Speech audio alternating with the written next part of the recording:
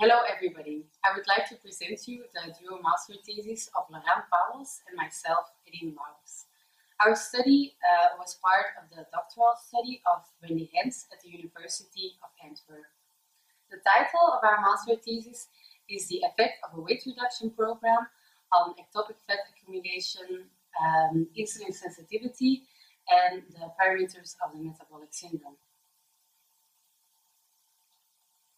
When the caloric intake exceeds the needs, fat can be stored in two ways.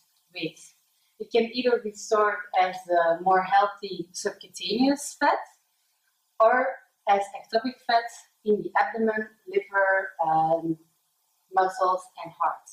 The latter dysfunctional type can be associated with the development of the metabolic syndrome. 19 participants were included in our study, and they were randomized in two groups. One group only received a hypocaloric diet, and the other group received both a hypocaloric diet and an exercise program. Only 12 participants completed the whole 6 months of the intervention because it was still an ongoing study. The outcome parameters assessed were the ectopic fat, consisting of the intracellular lipids, the intrahepatic lipids, and the visceral fat. Furthermore, the insulin sensitivity and the parameters of the metabolic syndrome were determined.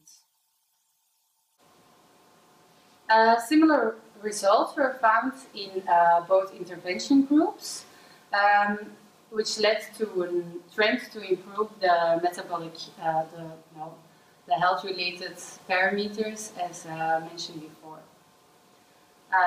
This could question the added value of the exercise program to the hypocaloric diet, but we would like to emphasize that it's still an ongoing study and that our results were based on a limited group.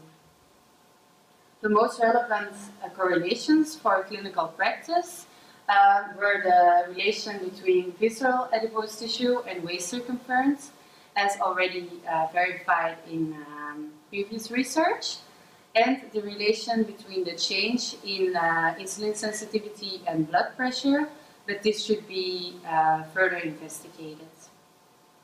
And thank you for your attention.